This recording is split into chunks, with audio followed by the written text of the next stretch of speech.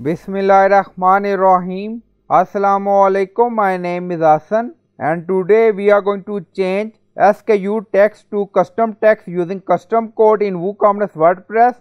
Before starting work, it's my request, please subscribe my channel. Thank you. Now back to our work. So we are going to change SKU text into custom text and we are in product front end. Now you see SKU.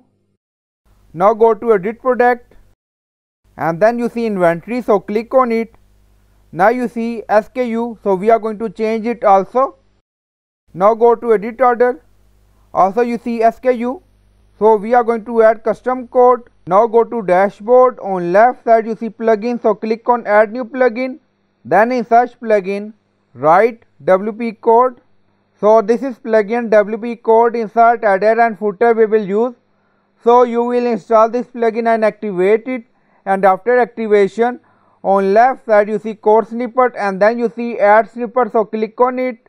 Then you see add your custom code, so again click on it. Now create custom snippet section open. Scroll down, you can add title A, then you see code preview.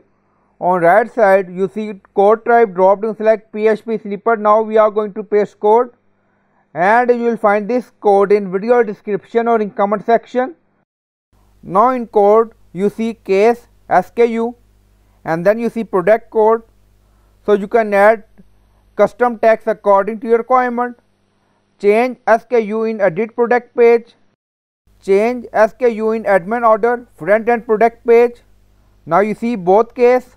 Now scroll down, you see insert method auto insert location run everywhere. On top you see inactive no active and then click on save snippet. Now snippet created and saved. So we change SKU text into product code. Now go to product page. Now you see SKU, refresh the page. Now you see product code. Go to edit product.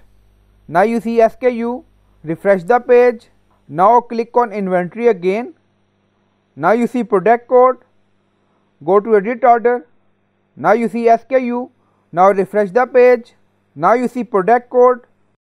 So I hope you like this video. Please like, comment, share, subscribe. Thank you for watching.